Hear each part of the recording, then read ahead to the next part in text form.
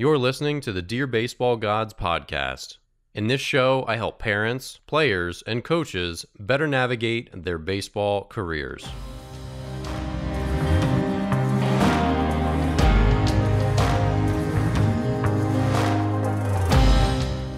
Welcome back to Dear Baseball Gods. I'm Dan Blewett. On today's episode, we're going to cover one topic, and I also have an announcement about the future of the podcast for the time being. So we'll start with the announcement. This is going to be my last episode for a while. Now, this is not going to be the end of the podcast. Dear Baseball Gods will continue. I enjoy doing it, and I enjoy the shorter format that I've switched to over the last, I suppose it's like 25, 30 episodes now. But I'm going to take a little sabbatical, and all that really means is that there's going to be a couple month gap, and however, there may be episodes, or there may be times where I just post an episode in 3 weeks, or in a couple weeks, or they're just going to be at erratic intervals until I get back to full strength. So if you're a regular listener to the show, I appreciate you. And I am sensitive to trying to give people the content that they want, that helps them, that they consistently tune in for. That being said, in this new year, and I'm not big on New Year's resolutions, but I am on continuing to reassess what I'm doing and why I'm doing it.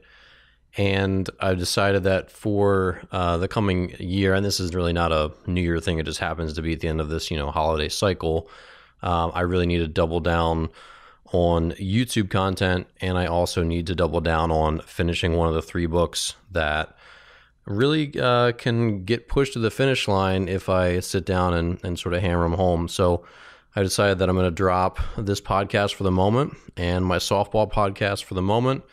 And if the mood strikes me, jump back on the mic and release an episode whenever I feel like it, but not be regular again for a little while. So if you want to be alerted when the next podcast goes live, because I might just get the whim to do it in 3 weeks or in a month or in a week. I don't know, because they're not terribly difficult to produce, but the planning and some other aspects of it is where it sort of starts to add up.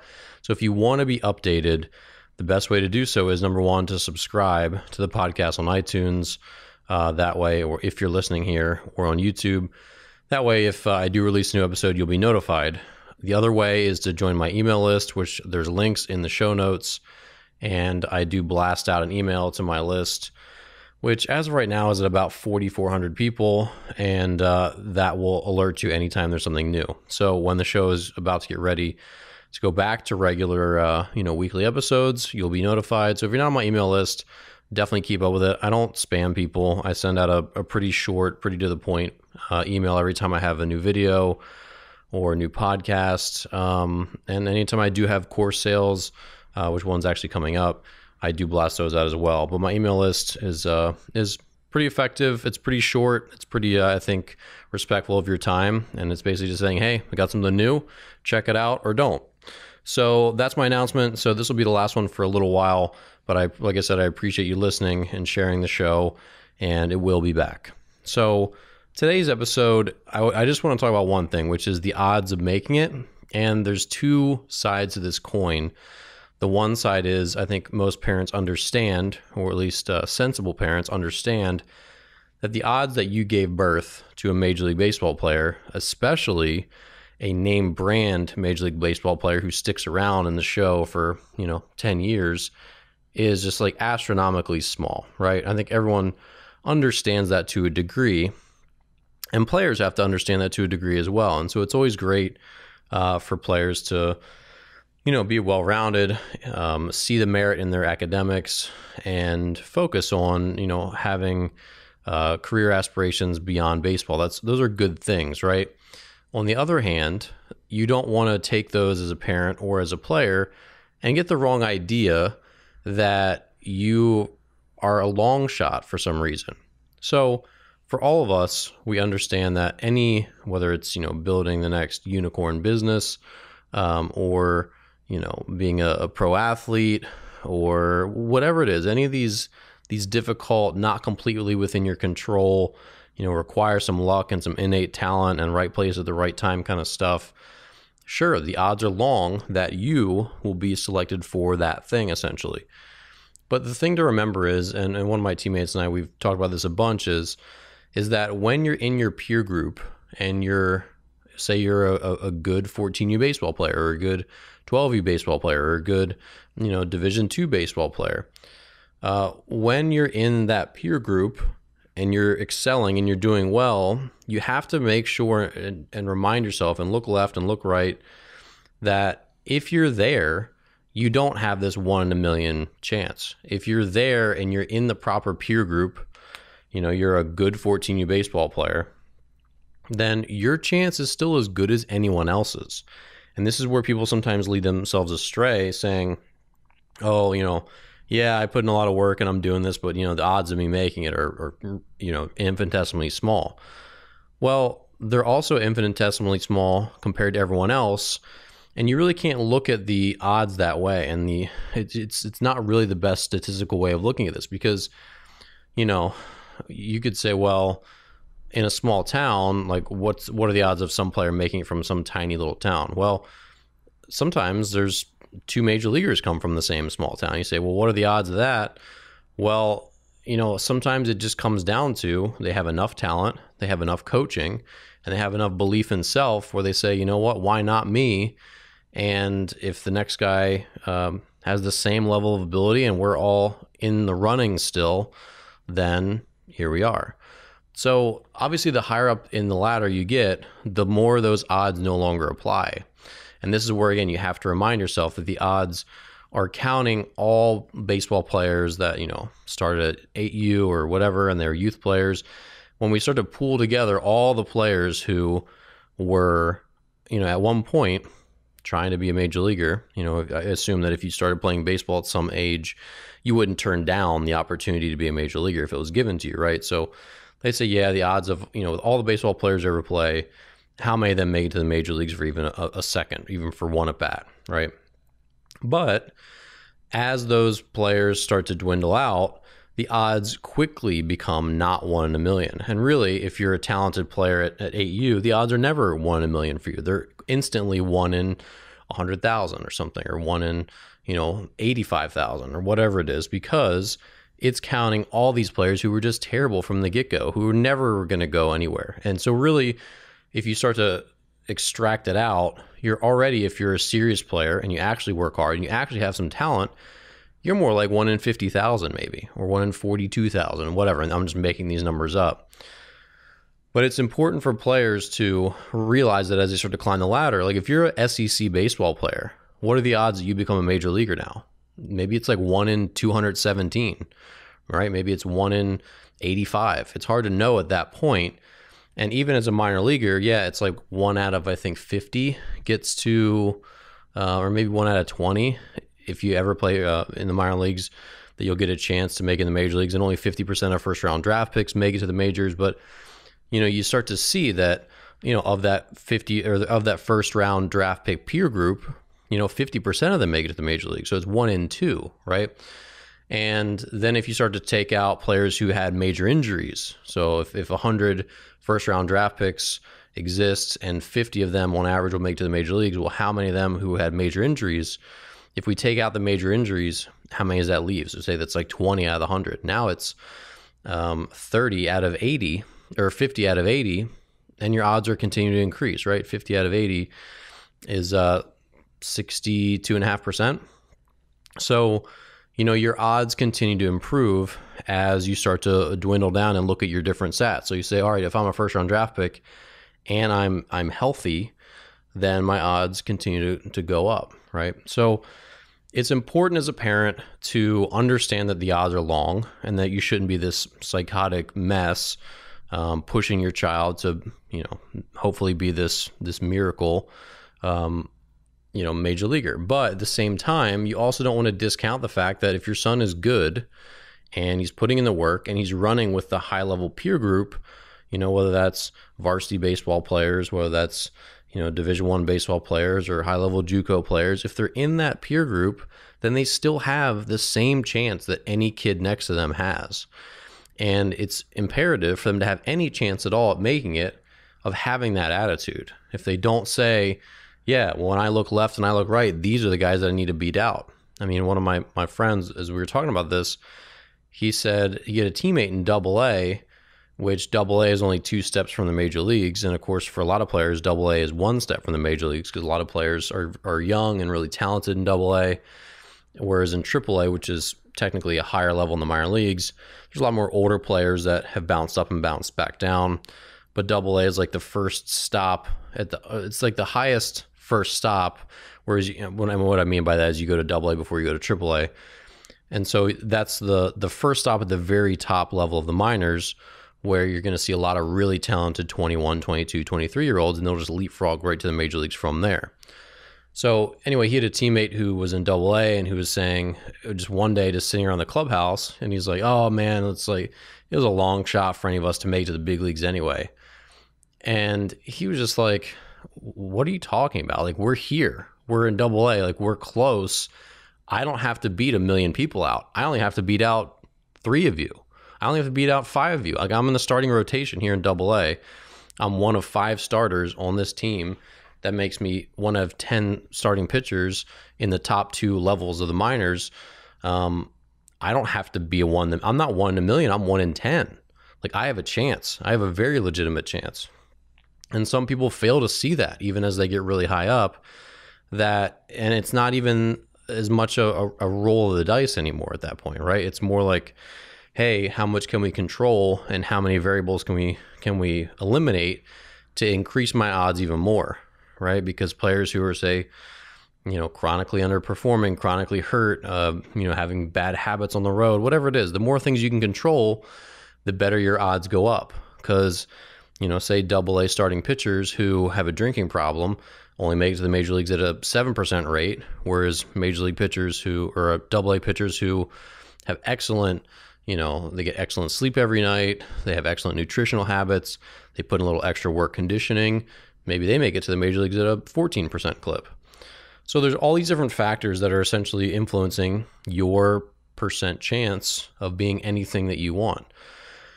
And so people get wrapped up in odds and trying to figure out, what it is that they are capable of. And it's a really misleading thing. And when you wake up and you have one more day in college baseball, one more day in pro ball, you still have a chance. And it's important, again, not to just get wrapped up in this idea that everything you do from start to finish is a 1 in a million shot.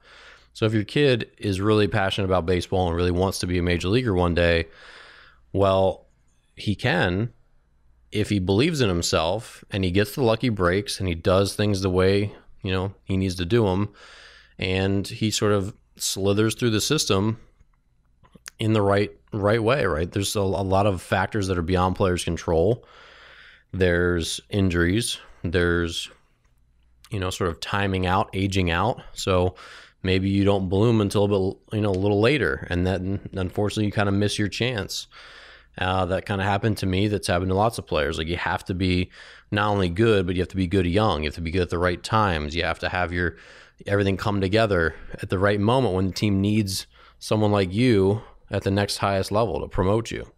So there's lots and lots of factors that don't make it exactly, this linear thing like maybe in the corporate world, and that's probably not a great example either, because a lot of the same limitations are there. But you talk about salmon trying to run up a stream to spawn.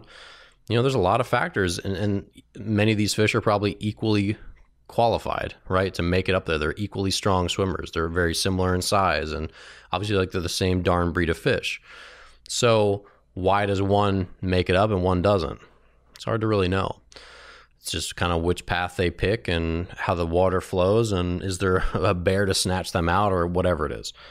But, the point is, when you're trying to do these long shot things, number one, I think as a parent, it's important to remember that, yeah, your kids should plan for the future and they should be well-rounded. They shouldn't burn all their bridges and do stupid stuff that costs them years on the way out. But they're also only going to have one shot to do this stuff. So they're not going to get a chance to be young again. They're not going to get a chance to sign another contract. Sometimes it's one and done. And sometimes it's extremely fleeting when the opportunities do present themselves. one of my mentors as a kid, a guy I worked for. He owned a batting cage. He was he was my first boss, and great baseball guy. He helped me get to my. He made the call that got my college coach to come watch me, and of course he gave me a shot as well. After he graduated from college, he finished his 4th year at my alma mater, UMBC, and this guy Dwayne, he didn't get drafted, but a lot of scouts were calling him after the draft and said, "Hey, we're going to come look at you. We've been following you through the season. We know you didn't get drafted and we didn't draft you, but we're thinking we might sign you." So they go out to watch him an adult men's league game a couple days after the draft. He hits 2 home runs, plays a great game. And the scout there watching him says, "All right, yep, man, awesome game. Like, we're going to sign you. Like, follow me over to my car." And I think the story goes that by the time they walked to his car, because I think he came to the ballpark knowing that they had like 1 or 2 spots left for an infielder. By the time he got to his car, they'd signed 2 Dominican players, and he couldn't sign him. And that was it.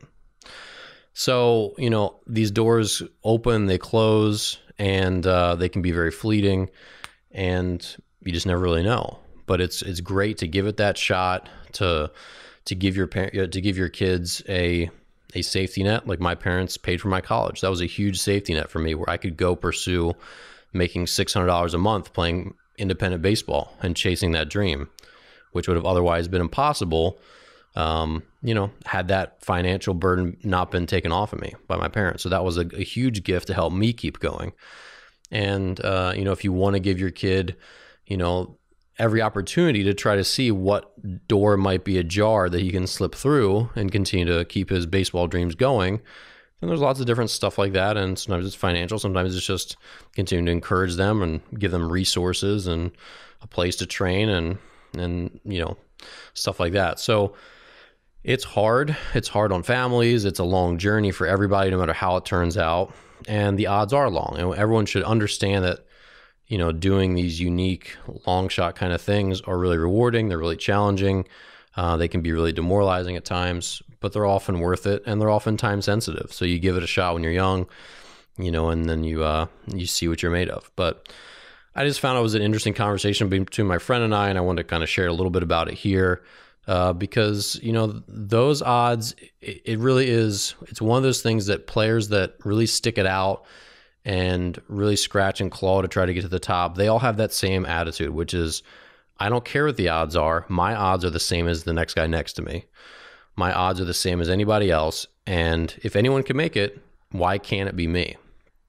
And even as a failed, a center, is that the word? Summiter? I was a failed summiter. I didn't make it to the majors. Even as a failed summiter, I still had that same mentality, and it was important that I never thought I can't. It was just like, why can't I? I have the same shot as anyone else. I just got to be better than this guy and be better than that guy. And, it'll all take care of itself, and really just be the best version of myself. And if I think the best version of myself can be capable of doing that job, which I knew I could, then let's keep going and give it a shot. So thank you for listening. Like I said, the podcast will be back at some point regularly. I'll probably have an intermittent episode here and there as I see fit.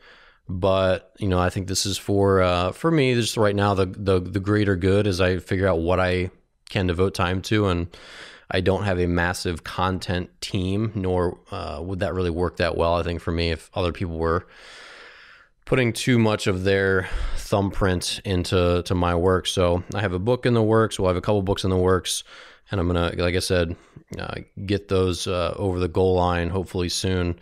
I have a new newsletter I'm going to be starting, and some cool projects. So this is going to go by the wayside for a little bit, but it will be back. So thanks for listening to Dear Baseball Gods. I appreciate you. And in the meantime, definitely subscribe to YouTube, sign up for my newsletter list. That will keep you up to date with all my new stuff. And again, thanks, and I'll catch you next time. That's it for today's episode of Dear Baseball Gods. I'd greatly appreciate it if you'd subscribe to the show on iTunes, Spotify, YouTube, or wherever you listen to podcasts. Don't forget, in the notes of this show, you'll find links to my pitching manual, Pitching Isn't Complicated, my memoir, Dear Baseball Gods, my online video pitching courses, and my new baseball strength training program called Early Work. You can sign up right now for a free 14-day trial to Early Work, and if you're interested in one of my online courses, you can save 20% on any one of them using the promo code BaseballGods. Thanks again for listening, and stay on your hustle. You never know who's watching.